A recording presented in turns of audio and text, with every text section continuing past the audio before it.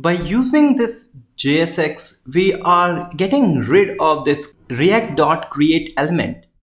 But we are still confused that what magic this Babel and JSX sprinkle over ReactJS so that it render the HTML tag. For that, I will take you to the Babel compiler. So I will say Babel compiler. On this Babel compiler, you will get the first result, and I can go on that first result and not on this one actually.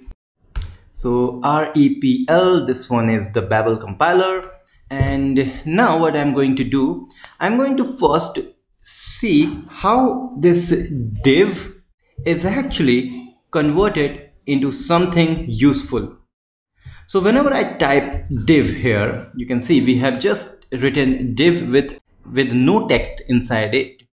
Now it is actually doing a very magical thing, which is actually not magical. It's just converting it into React.create element.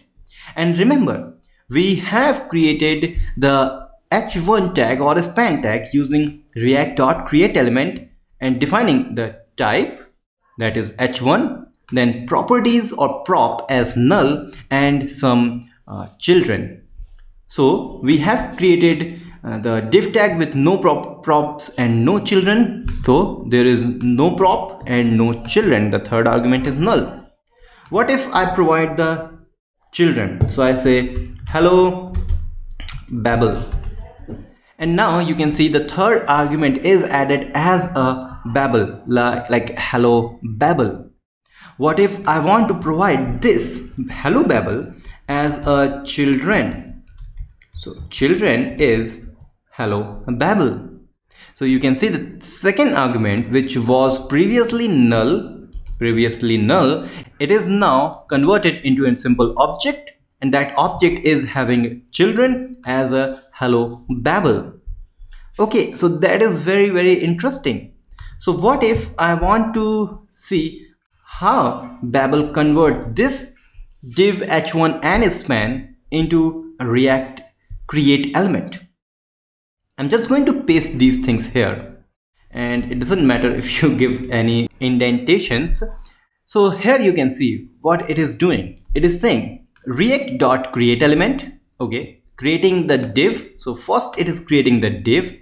Then because this div doesn't have any prop, we are not defining any prop, so it says null. But then this div is holding all the h1. Then it is creating the React.create element of h1 tag. Now since h1 tag is also doesn't have any prop, so it says null. But this h1 is holding this span tag. So again, it is using React.create element of creating the span. Once again, the span doesn't have any prop, but this span has a children as a third argument of hello JSX. So here we have a hello JSX.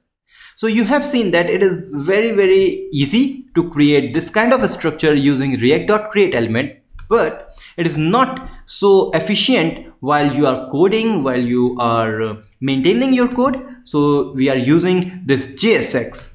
So from now, I'm not going to use React.create element, and you need to just forget it. But you will say, Sarthak, if we need to forget the React.create element, so why you have explained all these things? Because it is very important to know how everything works inside your React elements. So how JSX work, how React create element, how the prop work, how the children work. Everything is very important concepts. So you need to know all these things. So that's why I have explained everything to you. So this is how JSX is converted into a simple React.create element.